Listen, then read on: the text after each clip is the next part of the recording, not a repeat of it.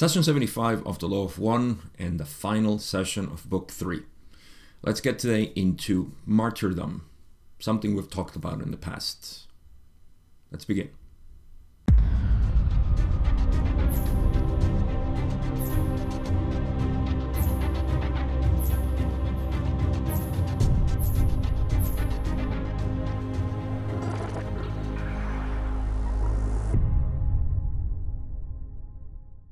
Well, we got ourselves a sort of long session today because we have about 30 something or almost 40, I think, questions and answers, and some of them are pretty long, and we can actually stay there a little bit longer if we can, if we want to. And to make it even longer, because it's the last session of Book 3, doesn't mean anything, but to me it's just like a closure of third book of the Law of One, which really doesn't mean anything because I'm actually using the raw contact, which this is like halfway through the second book of the raw contact, if you follow that whole history of the material. But in any case, I want to make it a little longer. I usually don't read the book 5 material.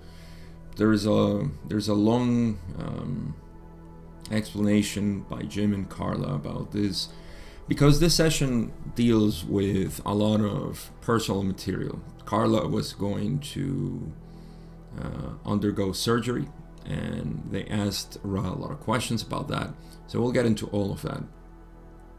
But first I'm just going to read, I don't have it in my slides, so I'll just read it from the material itself. And I'm going to start with Jim, which is, again, if you don't know, Book 5 has all the personal material that was taken out and some other questions that were not relevant to what Don considered the Law of One, what he wanted in the books. So in, I think it was 96, 98, I always forget the date for some reason, Jim and Carla made this book, which is all those questions and answers. They were included there, and they gave commentary on the specific sessions. So in this case, on session 75, they talked about the session itself and questions. So without further ado, let's get into that. We're going to talk about martyrdom towards the end, but the bulk of this video is going to be their personal material. So let's start with Jim.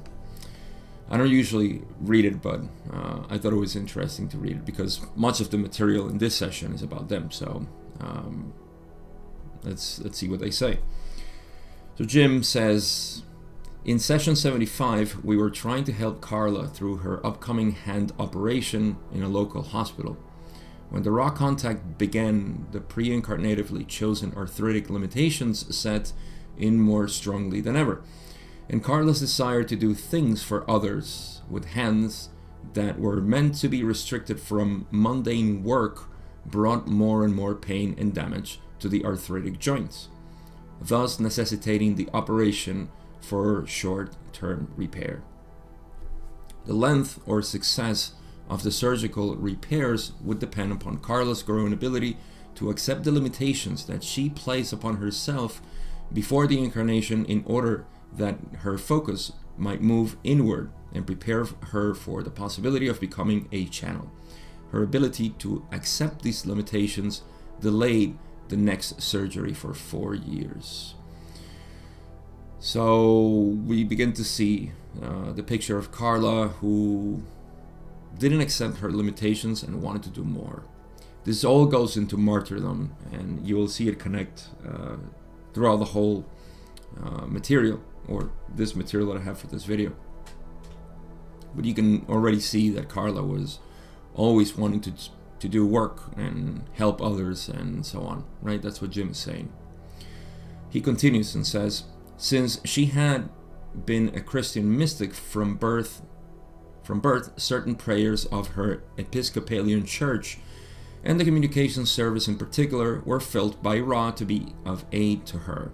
The banishing ritual of the lesser pentagram, which we had been using for some time to purify our place of working for the raw contact, was suggested for her hospital room and the operating room. The greatest protective and healing device, however, was seen to be love, whether manifest or unspoken. For any ritual such as prayer, communion, or the banishing ritual of the lesser pentagram actually is alert, positively polarize, discarnate entities so that they may provide that quality which we call love from their quarters for whatever the purpose might be. Each of us may also provide that same love as a function of our truly caring for another. As we learn the lessons of love within this third density illusion, we are also learning the basics of healing and protection. So Jim now speaks about the portion of the banishing ritual, the understanding of rituals, the love being, of course, a foundation for any type of protective work that you want to do, etc. All of this is part of the personal material that I'm going to cover, of course, and those were the questions that were excluded. I think all of them were at the beginning, maybe some at the end. No, there's nothing at the end. It's all personal material at the beginning. So Jim already in 2 paragraphs talked about the first, Carla's martyrdom, and then of course the banishing ritual, which we're going to get into. But they learned that in essence, and I'm getting ahead of myself, but they learned that the protection doesn't lie in the ritual itself, the performing of it, but of course, you know, who you are alerting, or what kind of influence, cosmic influence, are you alerting when you perform this sort of ritual. And of course, your intention and everything goes with it, most than anything. So, all right, we're getting to Carla now. And she says, there are surprises in this material, even after all these years. It was not until this moment, writing in 1997, so yeah, it was 1998 when the book came out, that Jim and I realized we did not follow one of Ra's suggestions during that hospital experience. Jim, Don, and I vibrated the banishing ritual twice a day. Jim and I both remember that. Neither of us can recall reading the Mass in any form. We just missed it. Imagine wasting Ra's advice. I know we did not do that on purpose. After 16 years, all we can say is that refrain of bosos everywhere. Oops. As the hand holding when I meditated. All right, hold on. Let me make sense of this. So apparently Ra also suggests that not only, as we'll see, that they do the banishing ritual mentally, but also the Mass, which Carla was used to. That's what Jim said before. And so Ra suggested that she would use that as a sort of protective ritual as well, or mentalization, and they didn't. So yeah. As to the hand holding when I meditated, this was a practice that began after a particular discomforting experience during one of our public meditation sessions. We talked about that. That's what generated the whole 5 sessions, I think, of talking about this psychic attack. She continues and says, these were completely separate from the Ra sessions. And any and all could come and check us out. I did not go into trance at these sessions as I did with Ra sessions, but channeled from a very light trance state. However, during the question and answer period, someone asked a question to which I had no earthly idea about, and I thought to myself, I wish I were channeling Ra. Immediately, I began to leave my body, which was absolutely not to be done according to Ra. The source which I was channeling, La Tui, simply kept me channeling. Probably pure nonsense, but it sufficed to keep me in the body. After that, someone, usually Jim, always held my hand during sessions. To this day, Jim holds my hand as we meditate during our morning offering and at all meditation sessions we offer. Better safe than sorry is the cliche which covers this. So we have talked about this in the past, and I won't mention much here. I will say that this session is available. Now you will have to search between session 67 and the last 60s, session 60s, 67, 8, 9, maybe session 70. But you will find there in the description the channeling that she is referring to. You can go all the way down where she starts to channel Ra. She actually says, "I am Ra," and then she goes and goes on and then corrects herself, and it's a little messy. You can see the whole thing there, so go check it out if you want. But that's what Carla's talking about. I've talked about that already. So she keeps going. I remember with great let me reread that. I remember with great affection the utter fidelity of love and concern that Don and Jim showed me during this time. It was very hard for Don especially to see me in pain, but he did not flinch or draw away, but rather tried ceaselessly to protect and aid me. The same could be said about Jim, but I think it was light years harder for Don to bear this than Jim. Jim is a simple, straightforward person. To him, what is, is. I remember asking him once if all he was going to say in this life was "Yup," "Nope," or "Maybe." "Yup," he replied. Then, after considering, he said "Nope." Then more consideration, and he finally settled on "Maybe." That's actually pretty funny. I like it. I relate to Jim a lot. Jim's the man. I'm so glad that I could do an interview with Jim. Jim is he's more a reflection to me than Don, I believe, at least in this context. To Don, my pain was his pain, for we were truly one being in that ineffable sense which is beyond space and time. The pain, severe though it was, did not overly distress me, but it foundered Don. His level of concern was profound. Now, just to add a little bit of history, Ra said that between the three of them, two of them had a relationship of teacher-student, and the other two, I think they had a very strong relationship. It's very difficult to play which had the relationship with Carla. Who was the teacher and the student, or was Carla the teacher and the other the student? But Carla seems to be the point here of connection, right? Two were sixth density, one was fifth density, so something for us to play with. I don't think anybody could say for sure. In any case, Carla continues and says, through the years since this channeling, I have more and more come to appreciate Ra's suggestion that I fully accept my limitations. After my miraculous rehabilitation in 1992, she was very, very weak after Don's death and for years, I found myself out of the wheelchair and vertical for the first time in many years.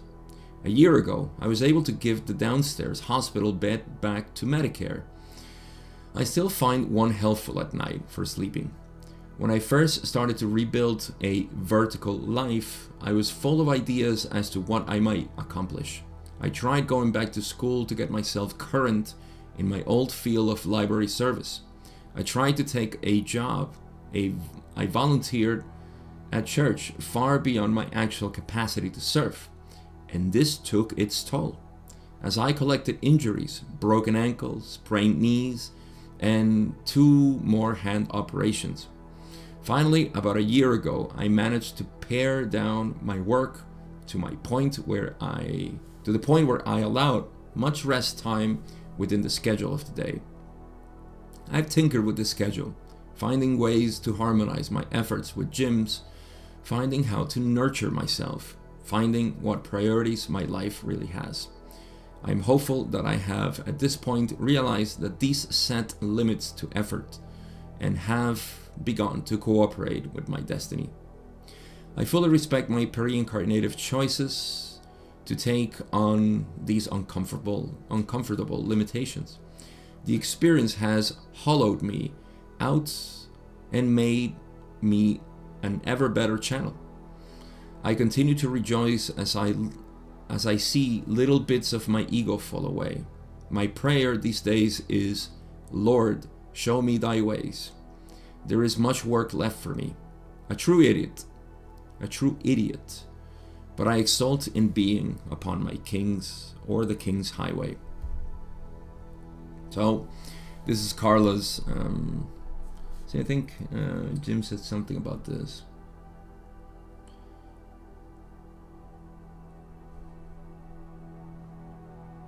Her ability to accept these limitations delay the next surgery for 4 years. So as you see, as she accepted these limitations, as Carla is saying, she delayed her other surgeries, hand surgeries. And so, yeah, that was her path, which is just accepting what you had. We'll get to that. I wanted to say something else about this. Yeah, you see, Carla, this is one important part. She came out in 1992, apparently, of, I don't know what's the history after 1984 and 1992, 8 years of a lot of struggle. Carla had gone through a lot of physical issues and illness. And in 1992, she finally was able to walk again. That's what she calls the vertical life.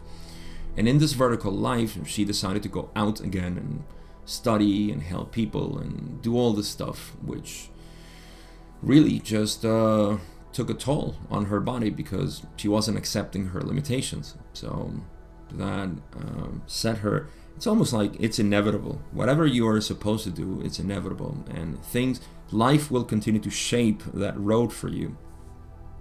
It's a very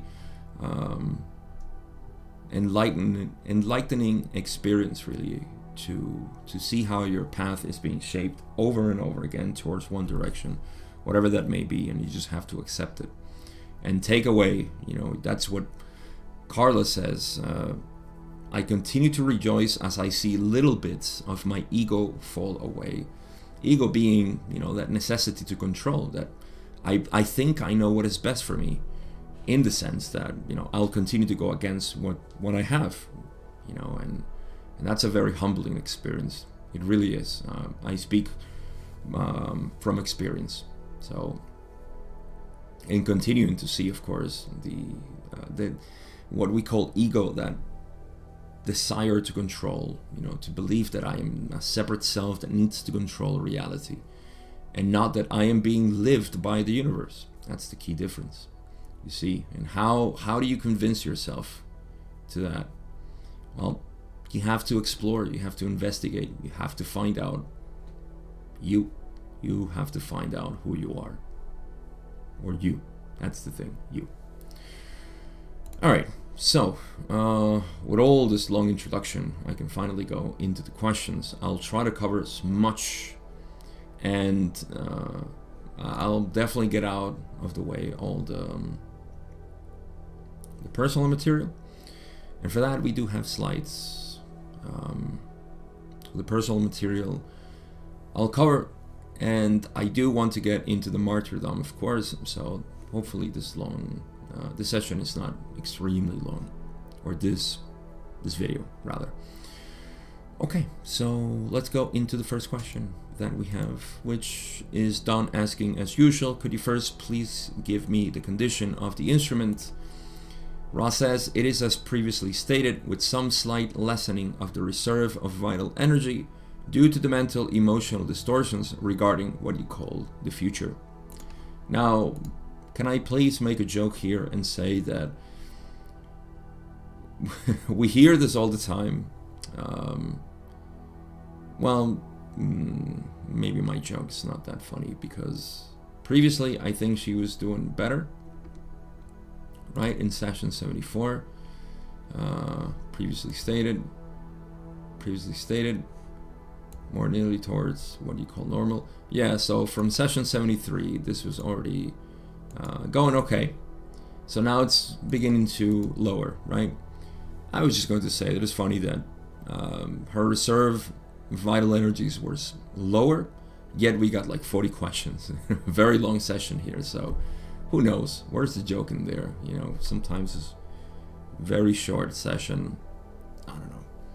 We don't have a clear definition here. And why do we want to count anyways?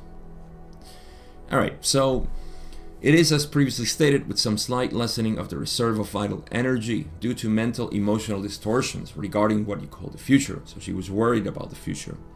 You drain yourself when you think about the future.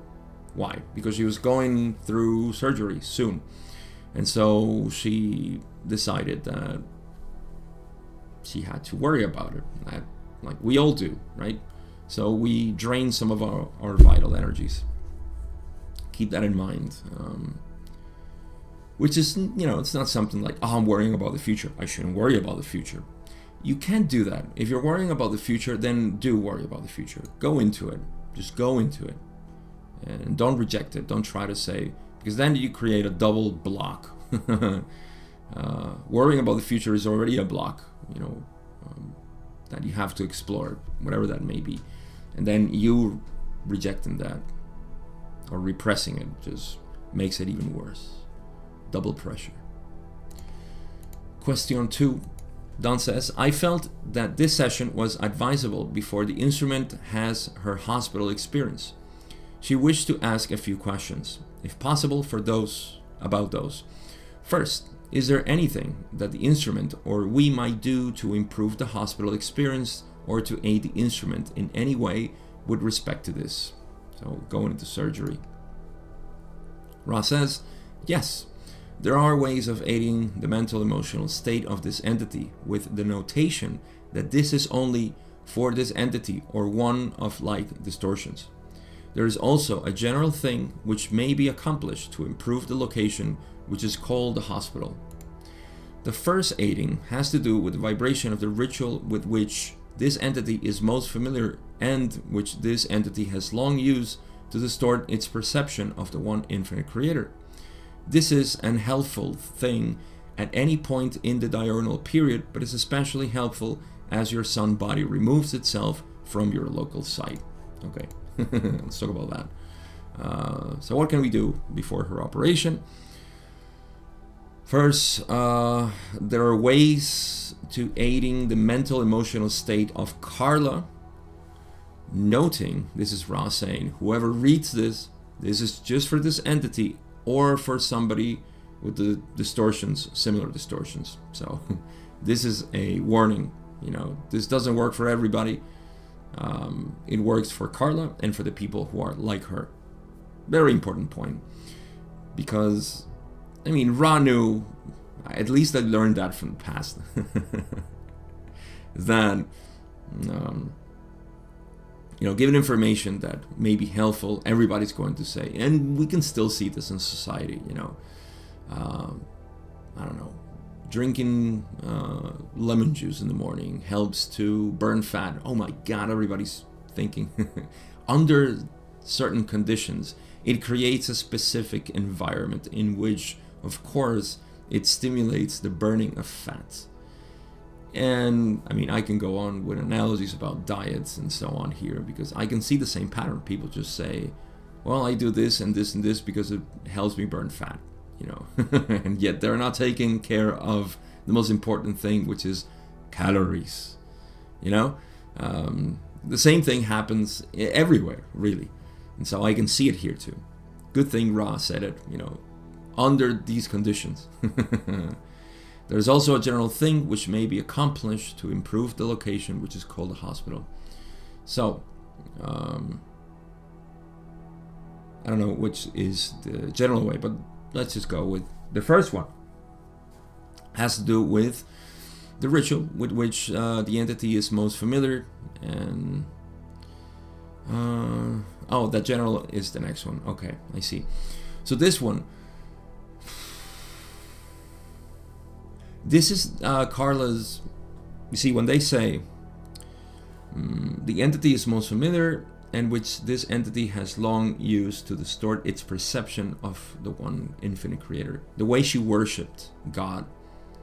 See,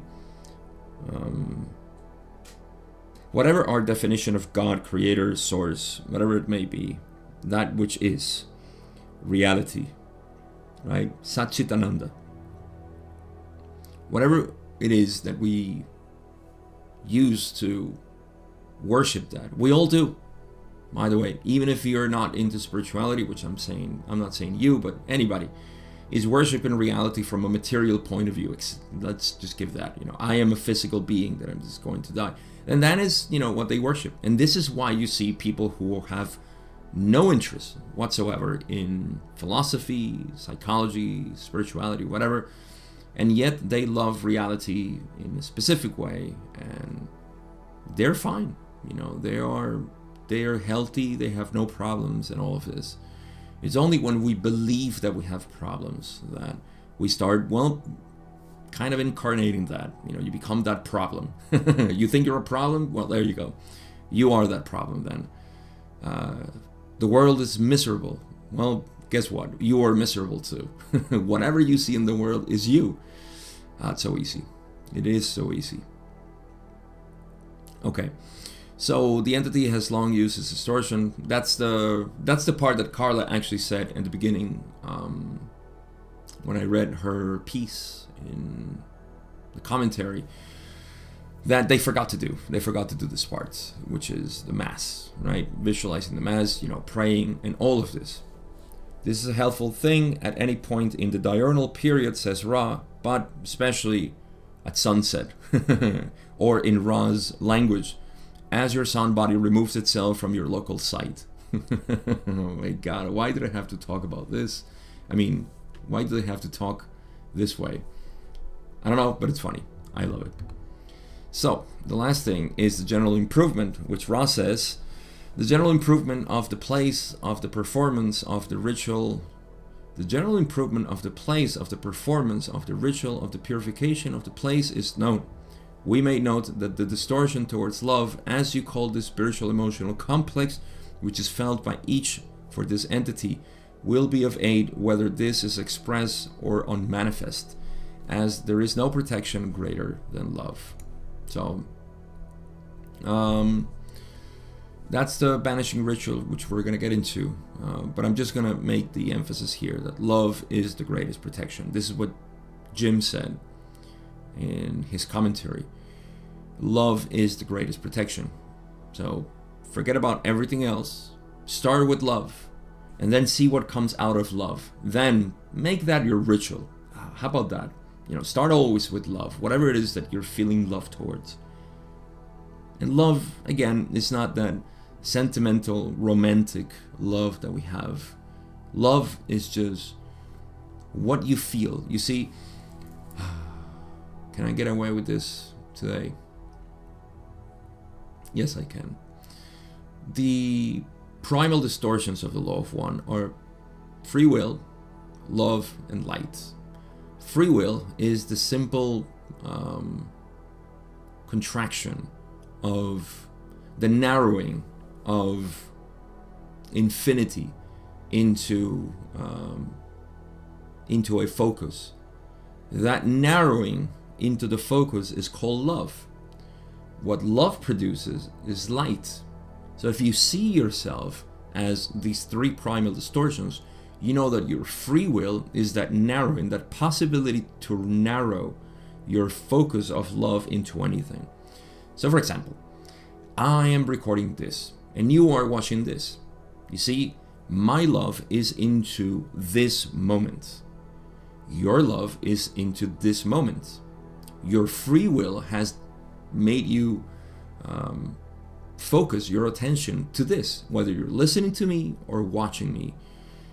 What you're doing right now is that narrowing of that infinity, what they call infinite possibilities, into this focus of love.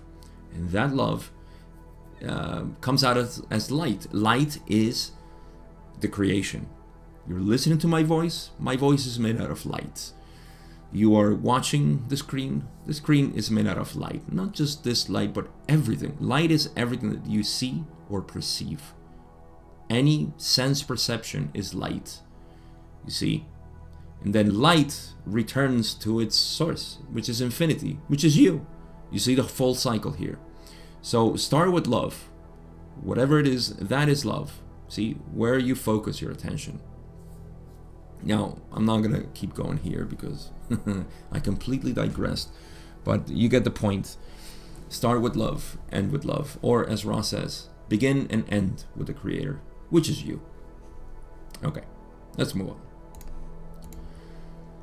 Question 3. Don says, do you mean that it would be valuable to perform the banishing ritual of the lesser pentagram in the room that she will be occupying in the hospital? Ra says, this is correct. Don says, I was wondering about the operating room. That might be very difficult. Would it be helpful there? Ra says, this is correct. We may note that it is always helpful.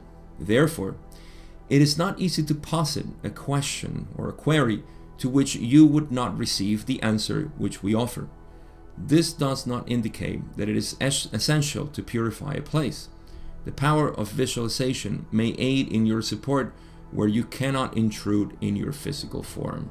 Yeah, it would be, I would say, very difficult to go into the operating room and do the ritual with the doctors and the nurses there. It would be very difficult.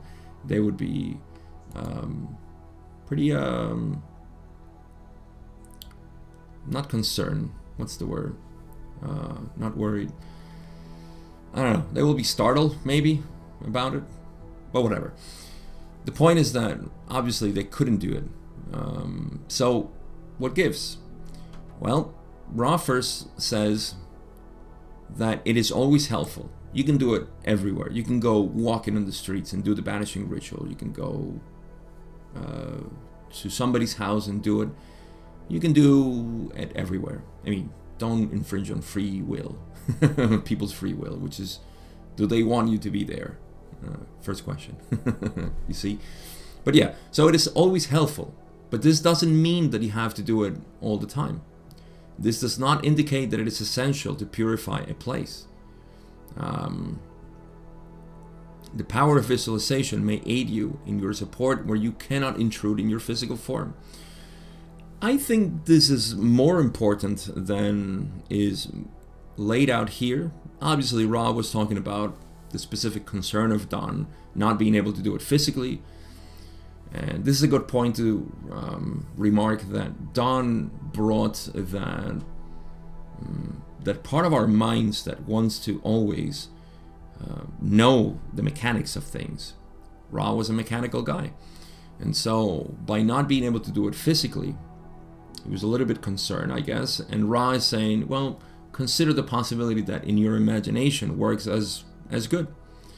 You see? And I think this is also what I have, you know, as much as I relate to Don's mechanical view of reality, which I enjoy, I don't have a knack for ritual, like I said, perform rituals. However, I'm a very ritualistic person. If you can see me throughout my day, I do the same things over and over again. I feel comfortable there, but I don't mind breaking them. You see, just not doing it. I know it does nothing for me to do the things this and that way. But the power of visualization is what I say that is not emphasized enough, perhaps, because I do think that visualizing is really the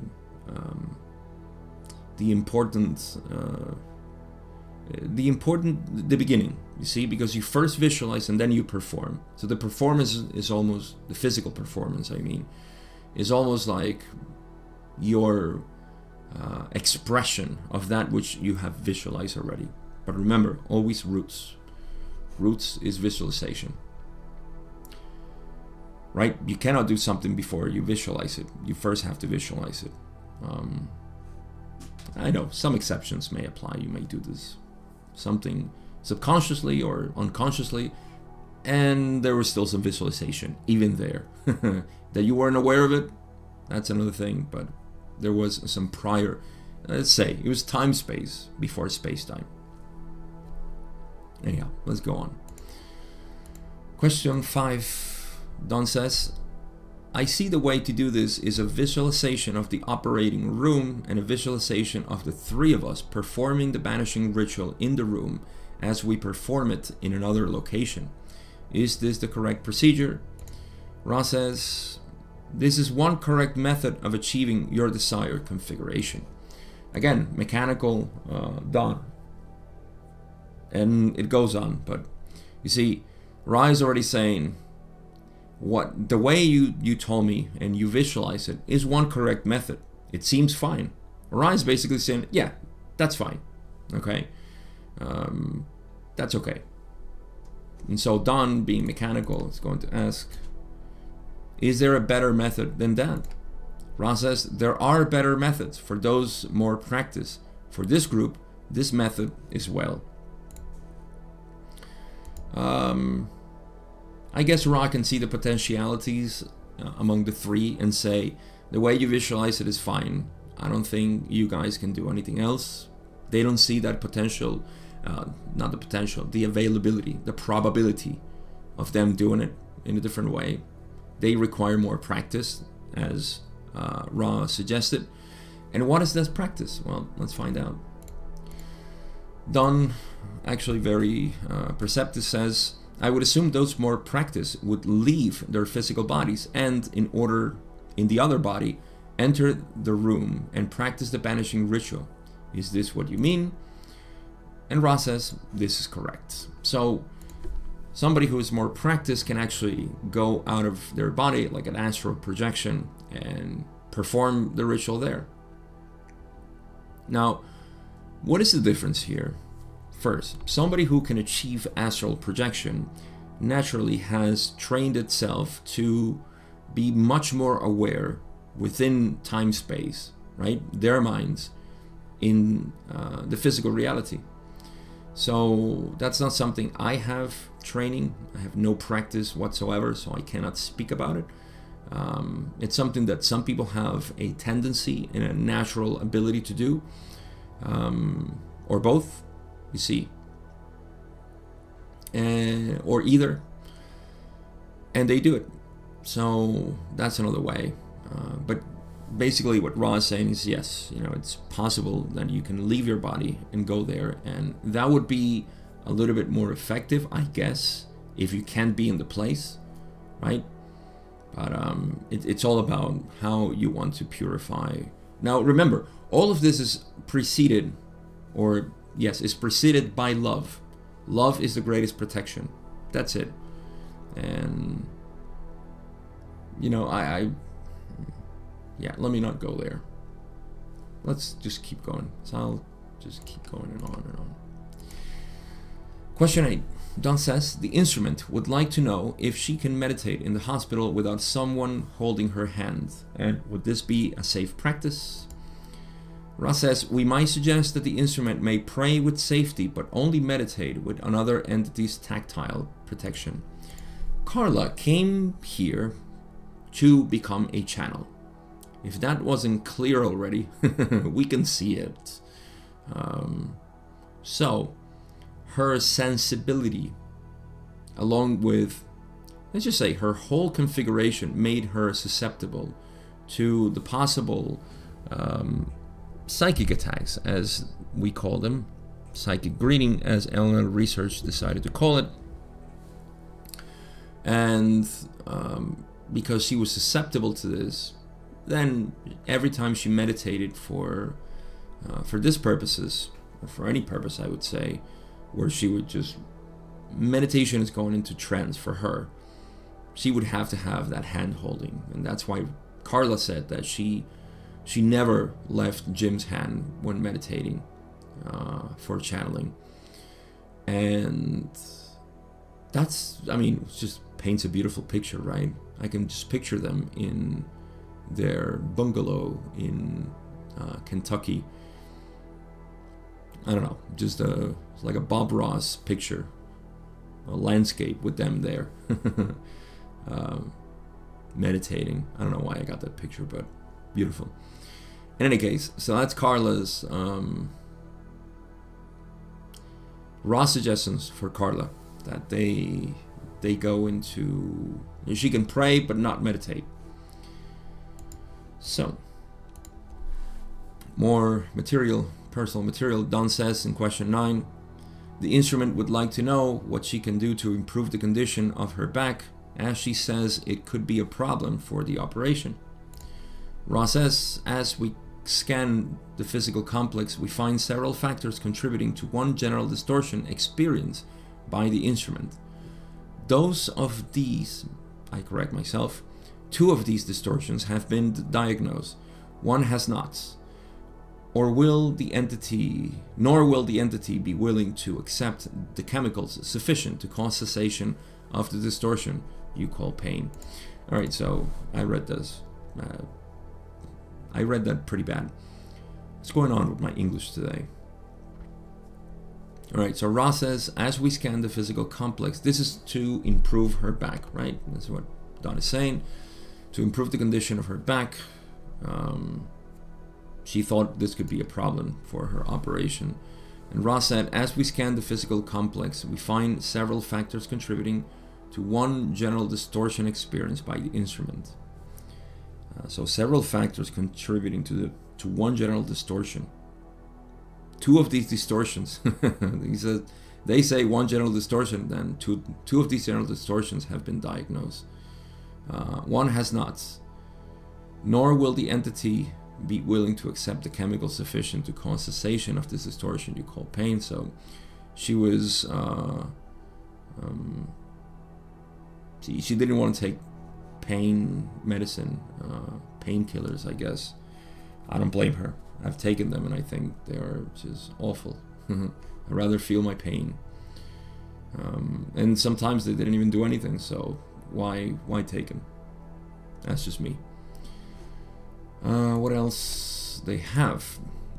They say, in general, we may say that the sole modality addressing itself specifically to all 3 contributing distortions, which is not now being used, is that of the warmed water, which is moved with gentle force repeatedly against the entire physical complex, while the physical vehicle is seated.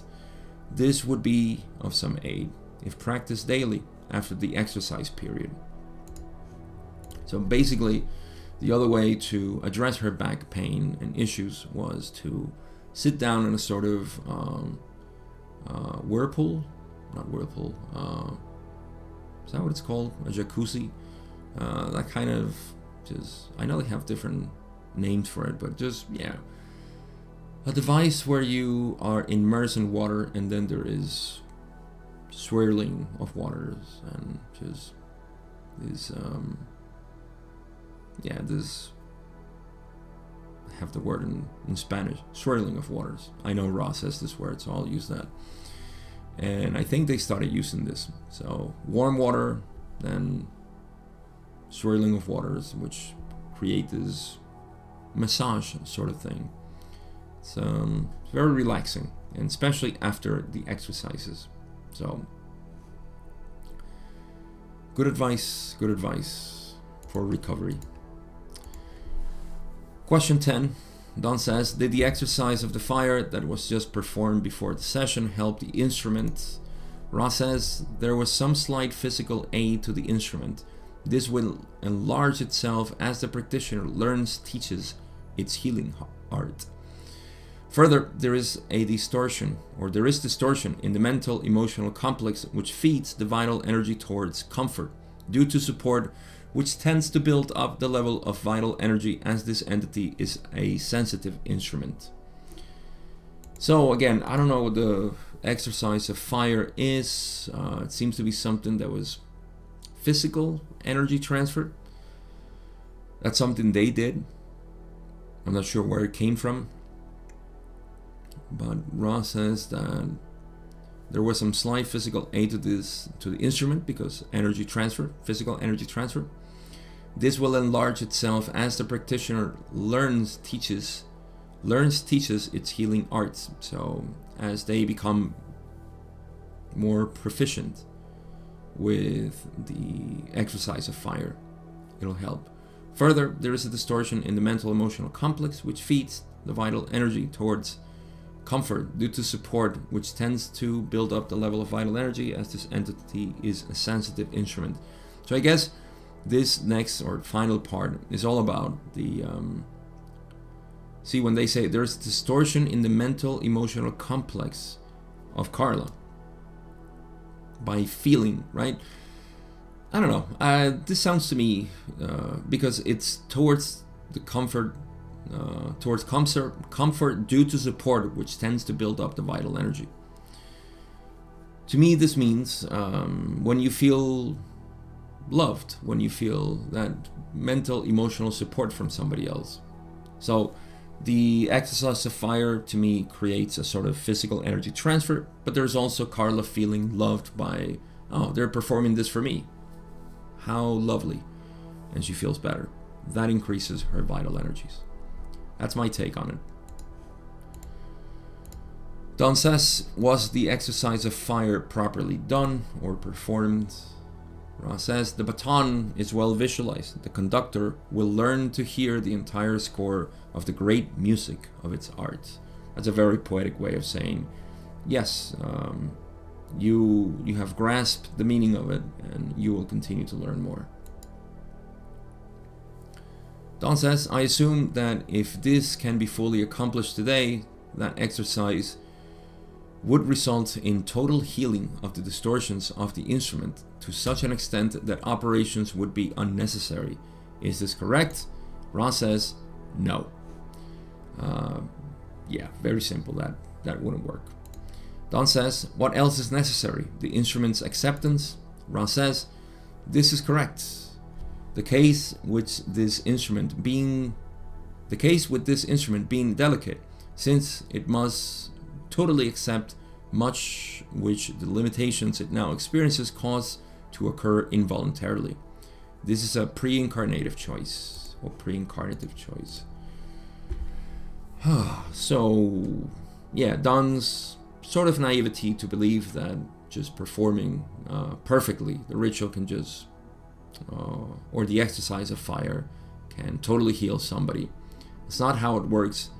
I also believe this is not how miracles work or worked with Jesus, and we're going to get into Jesus now. I think there was some exaggeration, as we will see from Jesus' historical accounts.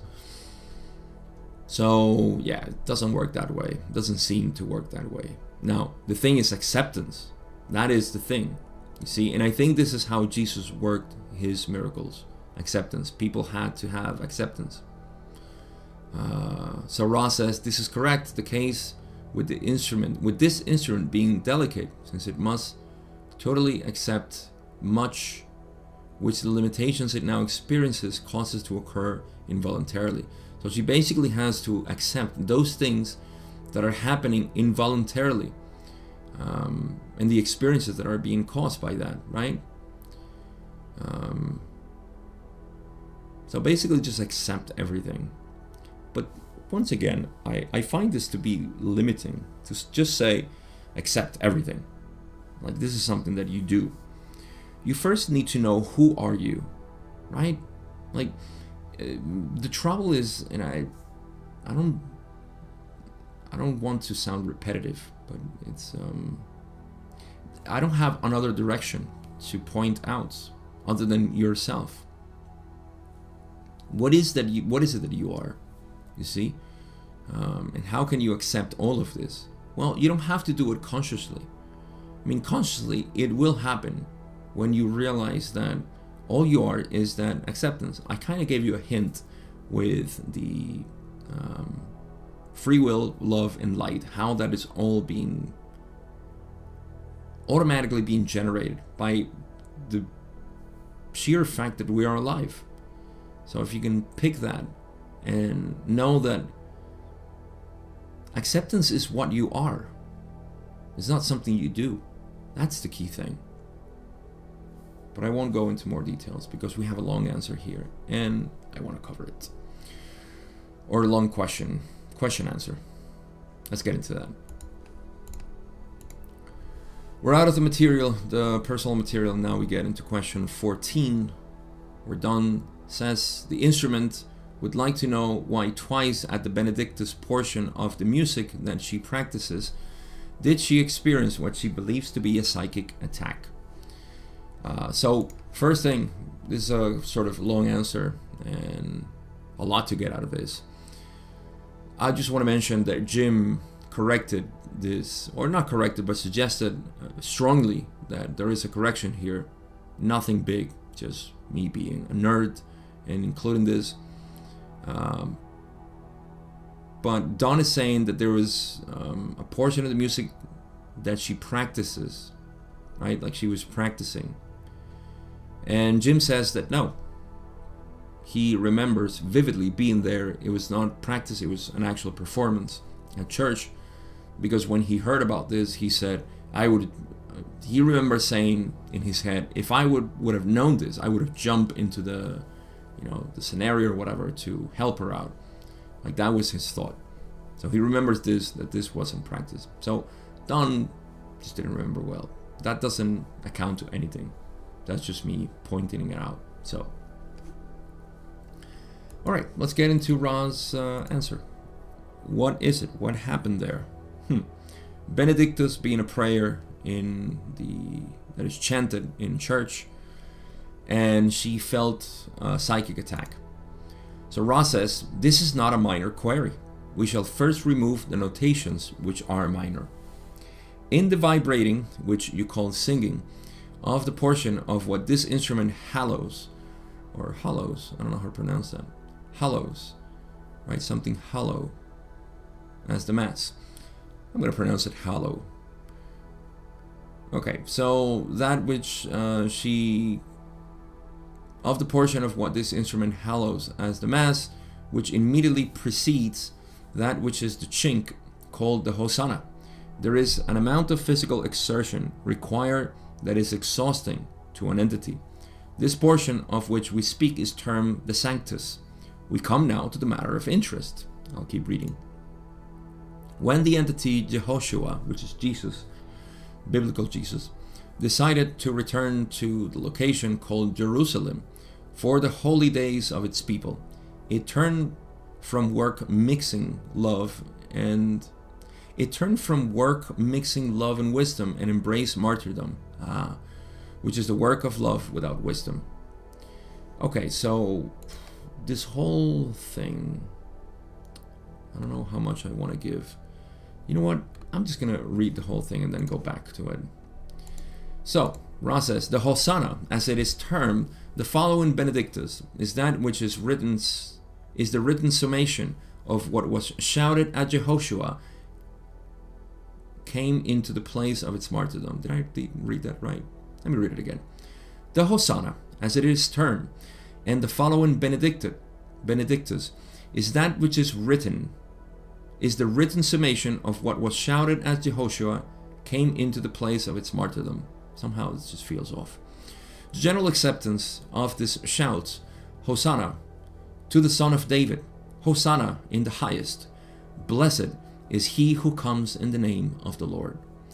By that which is called the church has been a misstatement of occurrence which has been, perhaps, unfortunate, for it is more distorted than much of the so-called Mass.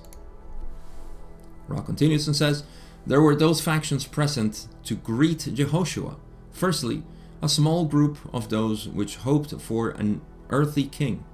However, Jehoshua rode upon an ass, stating by its very demeanor that it was no earthly king, and wished no fight with Roman or Sadducee. The greater number were those which had been instructed by rabbi and elder to make jest of this entity, for those of the hierarchy feared this entity who seemed to be one of them, giving respect to their laws, and then, in their eyes, betraying those time-honored laws and taking the people with it. The chink for this instrument is the subtle situation which echoes down through your space-time, and, more than this, the place the Hosanna holds as the harbinger of that turning to martyrdom. Ra finishes and says, we may speak only generally here. The instrument did not experience the full force of the greeting which it correctly identified during the Hosanna, due to the intense concentration necessary to vibrate its portion of that composition. However, the Benedictus in this particular rendition of these words is vibrated by one entity, Thus, the instrument relaxed its concentration and was immediately open to the fuller greeting. Okay, now I have to return like 10 pages. This was a long answer, but it won't take me as long. I lie. It's going to take me long to unpack all of this. I may have to do a recap in the next video about this because it's relevant for the next portions of the conversation. Okie dokie. So, what's happening? So, the whole setting is that Carla is chanting a song, right? That is regarded as the a symbology referent to when Jesus came back to Jerusalem, and it was regarded as the Savior. Now, this is what happened, according to Ra, and it does make sense. Jesus came back, sitting on an ass, and people were gathered because they were saying, "Oh, this guy who is, has a reputation is coming to Jerusalem." Now, he had already got a reputation, as it seems, among the rabbi and other spiritual people of the time, as somebody who understood the law, who obeyed the law, but somehow betrayed it. Right? In their eyes, as Ra says, he betrayed it. And so he wasn't received as people, or at least, let's say, religion wanted us to believe. We tend to embellish things in history. So historical accuracy does bear a sort of weight into what we talk about. So, when we joke, Hitler did nothing wrong, we're kind of buying into something. It's kind of interesting. You see, so we have to be very careful with what we talk about and we say, especially historical things, because, I'm not saying that he did anything wrong. According to Ra, there are no mistakes, of course, right? So we have to make sure what we're doing. And in this case, we are worshiping an individual, right? Jesus. Let me state beforehand, I don't worship Jesus, even though I have it right there, right? And of course, I'm Spanish. There are rosaries in my house because we are Spanish, but I don't worship it.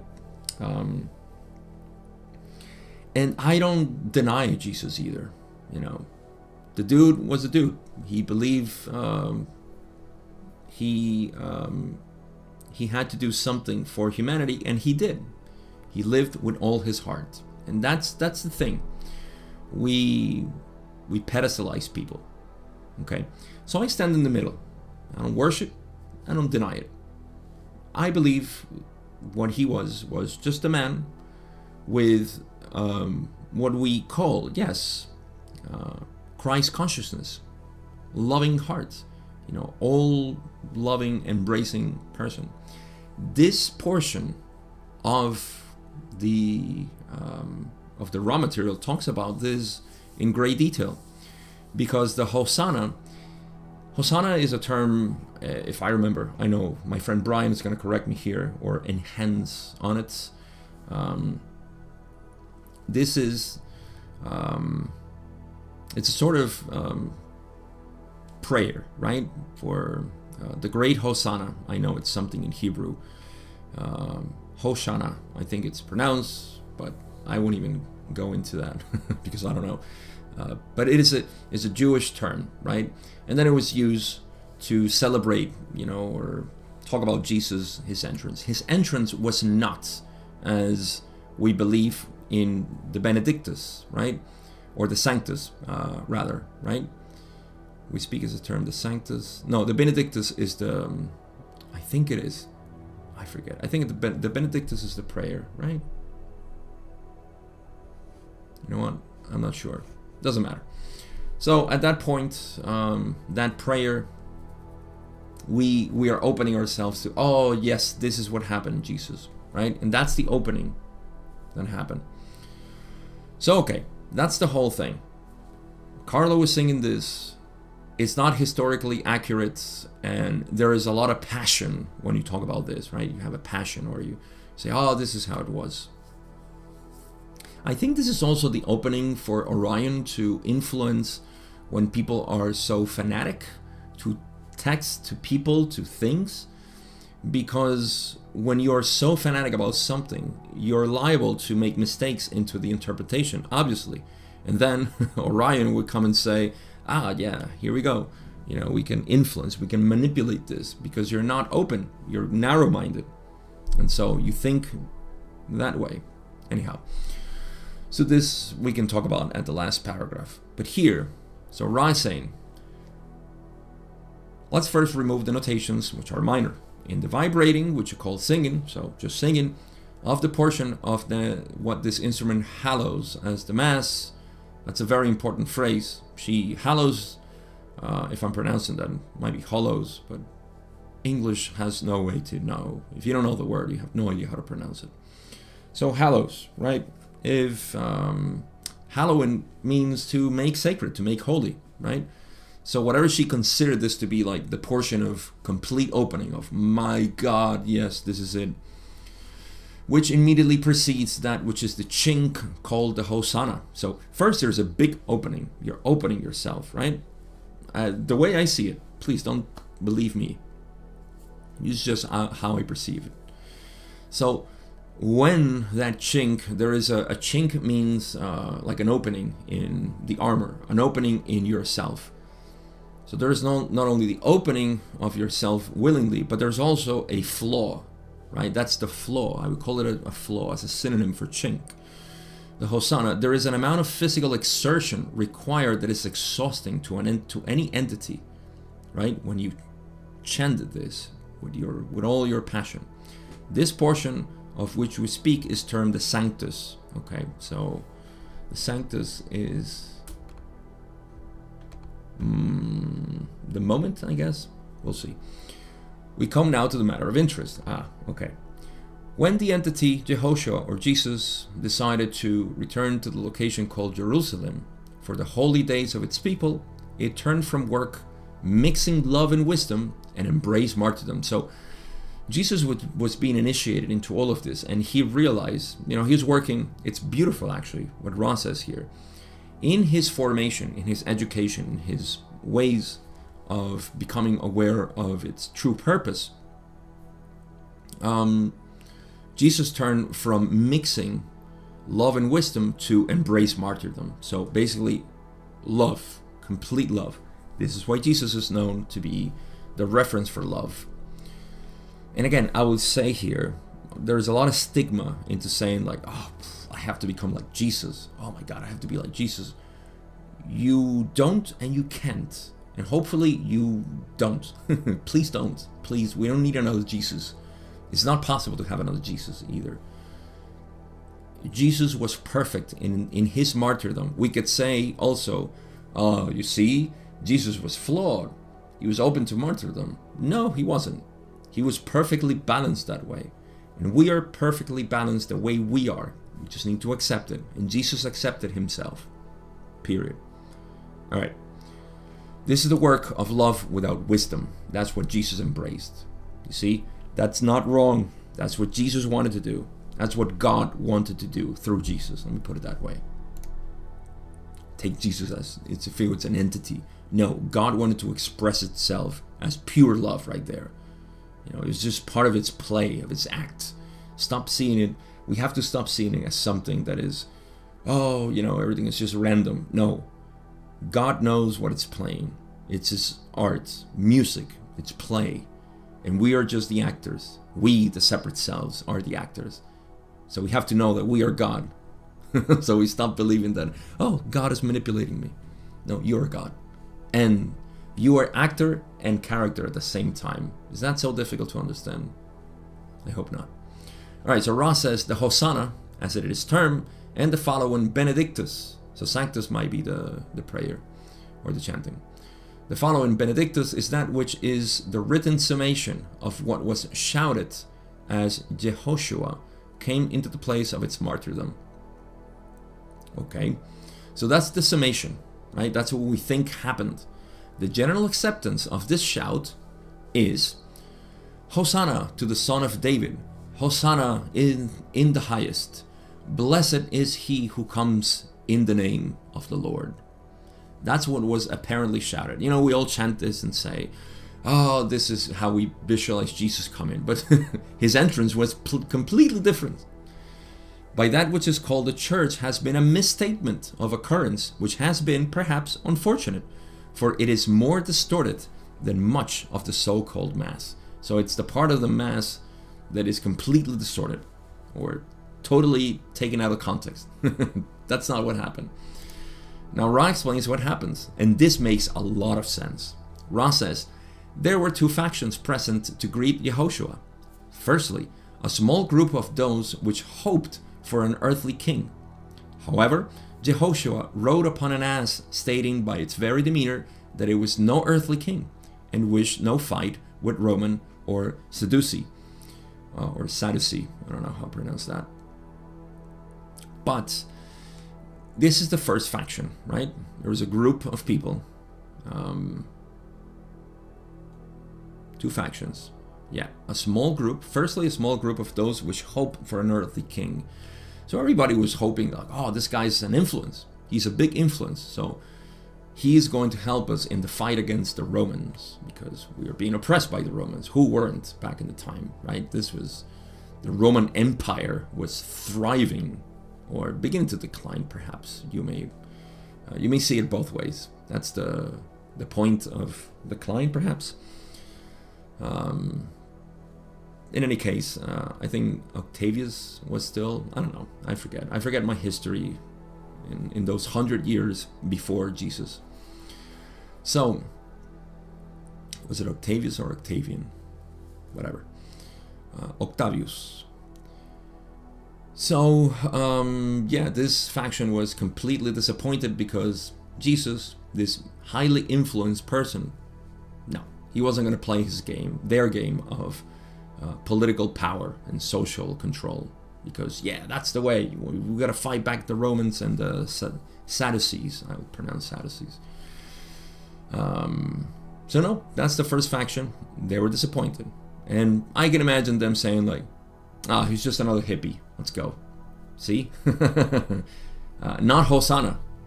Here comes the Son of David, and so on. Jesus was pretty hated, man, as you can see. So he wasn't liked, he wasn't loved, but by a few people, right? Okay, so the greater number, the vast majority of people who were there to greet Jesus were those which had been instructed by Rabbi, an elder, to make jest of this entity. For those of the hierarchy feared this entity who seemed to be one of them, giving respect to their laws, and then in their eyes, in the eyes of the hierarchy, of the rabbi and the whole Jewish system, betraying those time-honored laws and taking the people with it. See? So the vast majority were religious people who were, to a degree, to a spectrum of a degree, or to a degree in the spectrum of fanaticism or zealotry, to say, oh, this guy gave respect to our laws and now he's betraying them and taking the people with him. So the funny thing is that they were instructed. The greater number were instructed by Rabbi. So it wasn't just like, you know, all rabbis there. The rabbis, this is the kind of attitude that develops when you become too fanatic, obviously, because you say, oh, we gotta go make fun of that guy. Who in their right mind, and I say this with all propriety, who in their right mind would call this type of attitude against somebody else?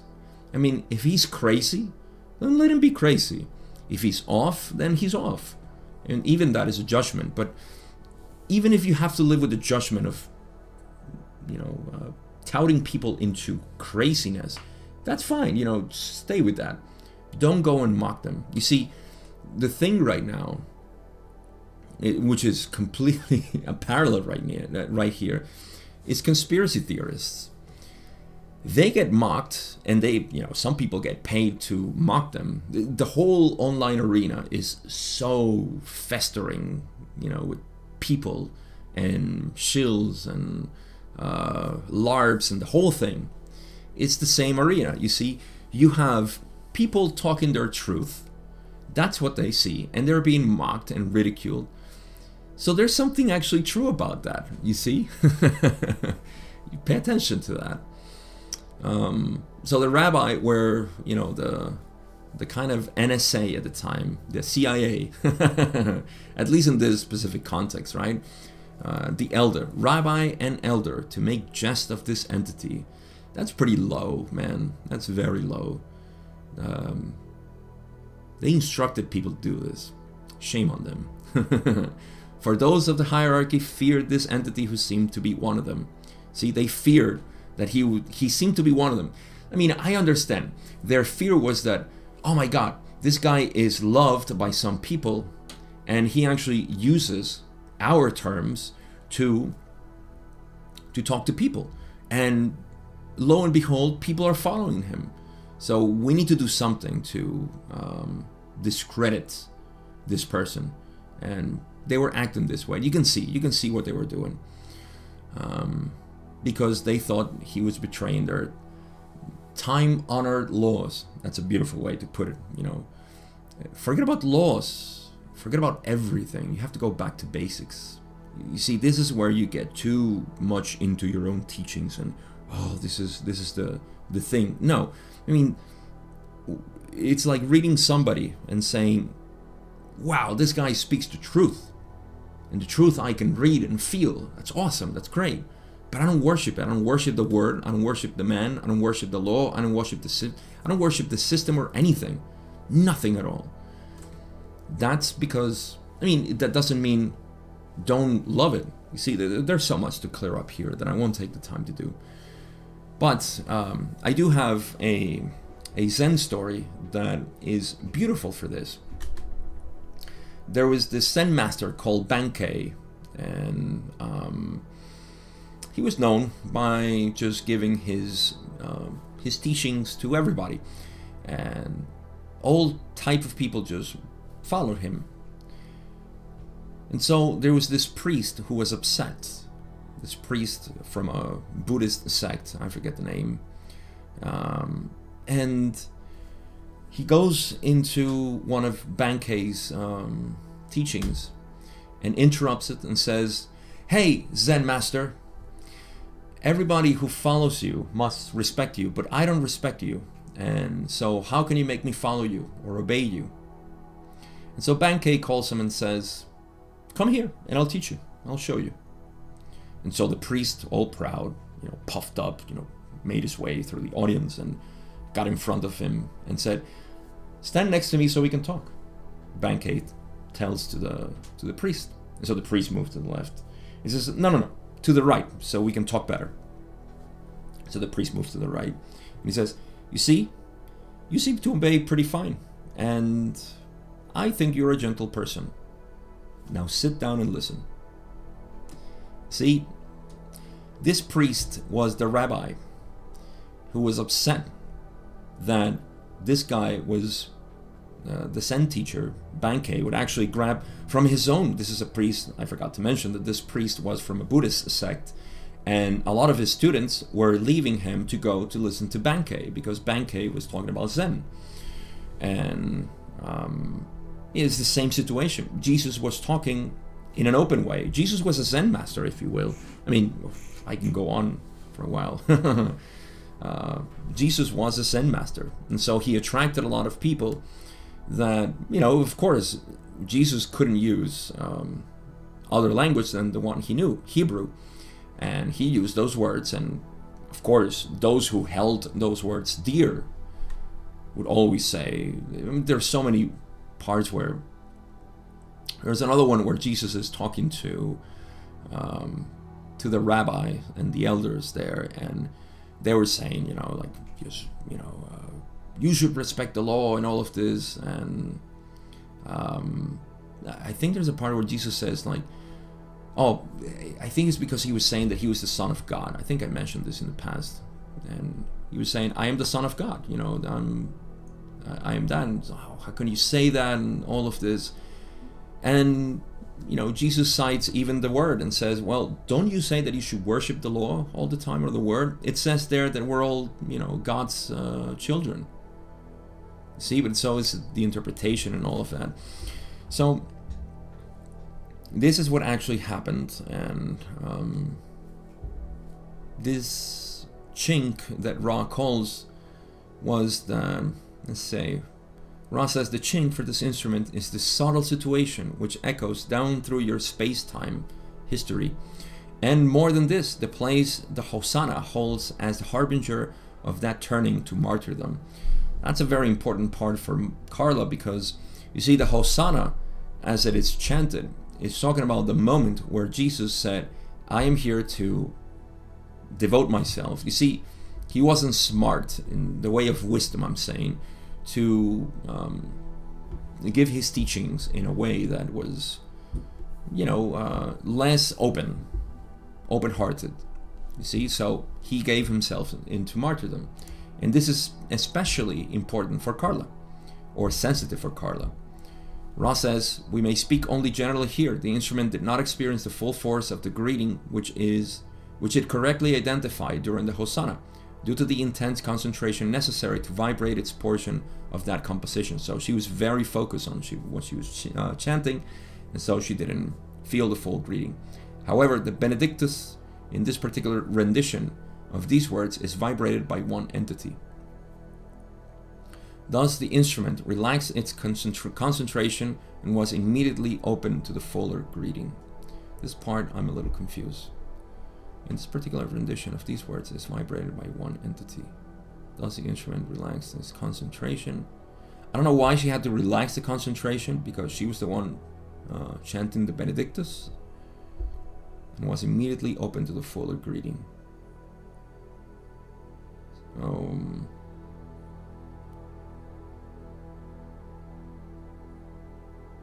So I guess at the point of the Benedictus is when she was attacked.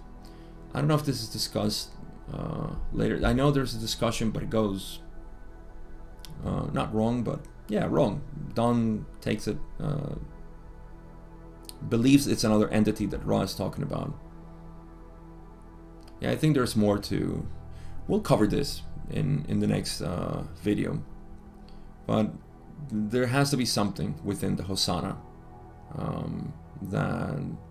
Yeah, there's a play there between how concentrated she was. Because first, Ra says, the instrument did not experience the full force of the greeting, which is correctly identified during the Hosanna, due to the intense concentration necessary. Okay. However, the Benedictus in this particular rendition of these words is vibrated by one entity. Alright, so maybe, yes, there was a lot of concentration during the Hosanna, but during the Benedictus, the words are vibrated by one entity. Okay, so she relaxed, of course. She wasn't the one, I'm thinking, right? The Benedictus in this particular rendition of these words is vibrated by one entity. So this part is chanted by just one person. Carla was chanting Hosanna, I believe, and then she relaxed, obviously because she wasn't chanting, and then she was immediately open to the fuller greeting. That makes sense, at least the way I read it. I could be wrong. So yeah, that's I talked about in different ways the metaphysical opening that happened in this particular case for the greeting.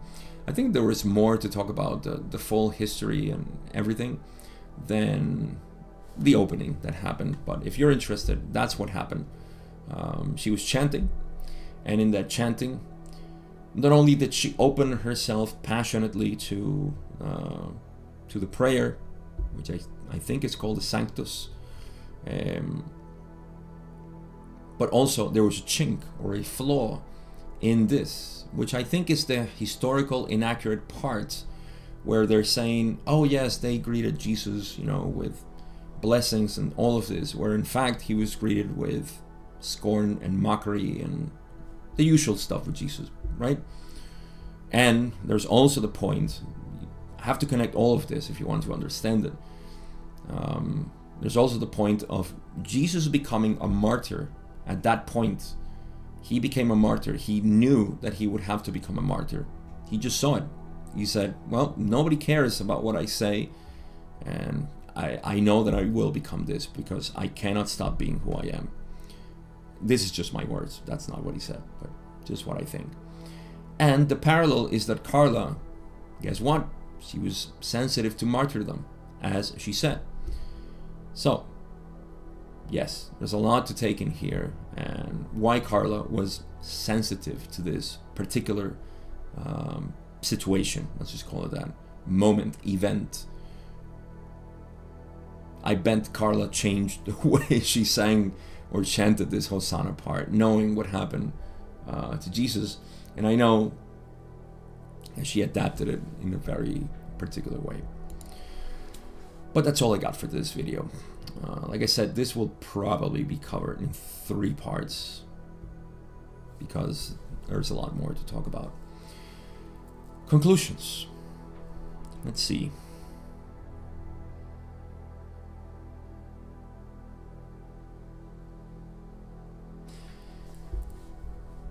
I don't think I had anything in particular here other than the historical part of Jesus, the whole psychic attack, everything else that was done with Carla.